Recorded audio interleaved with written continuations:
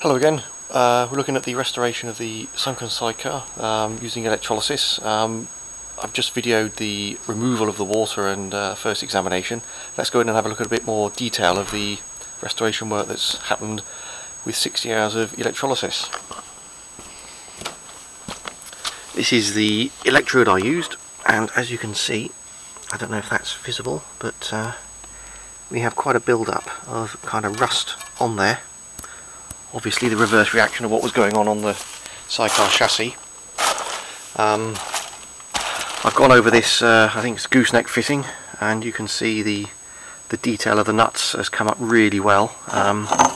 One side is better than the other. I think that's the side that was at the top, and should we say on the opposite side to the other main electrode. That's true also for this plate area. The edges were fairly easy to remove, and the centre is hardly attached at all, and I think that's because the electrical flow was from here and on the top. It was obviously on the other side, so it's further for the electricity to go, so it obviously preferred to go on the underside apparently. The other interesting thing is, of course, it's a in-suspension type suspension unit with the suspension being performed by a rubber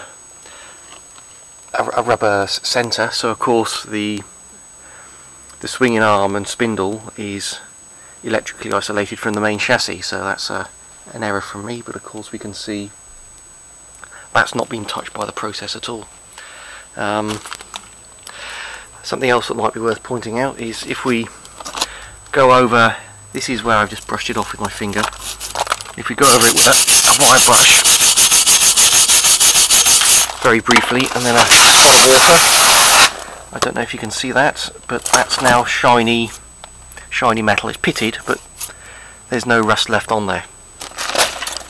The other little experiment I'm going to do is on these nuts, because they're so well removed of rust. I'm going to try and on camera see if they'll undo. So if I can position that there, so you can all laugh when it shears off, or not.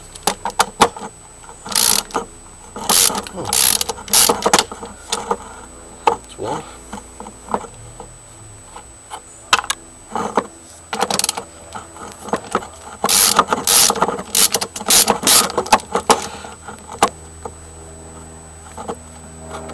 Two.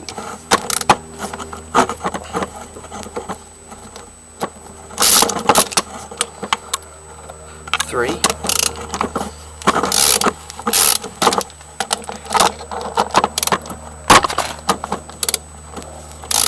And as always, the last one is a pain because it's spinning the entire bolt round.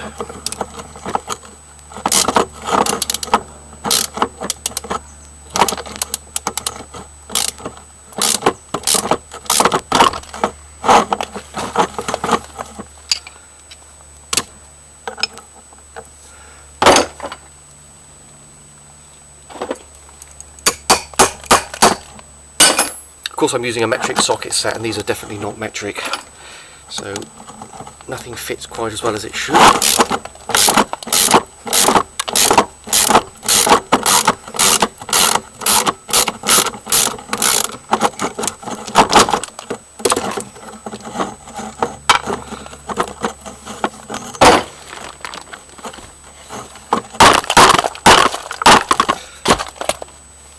Anyway, you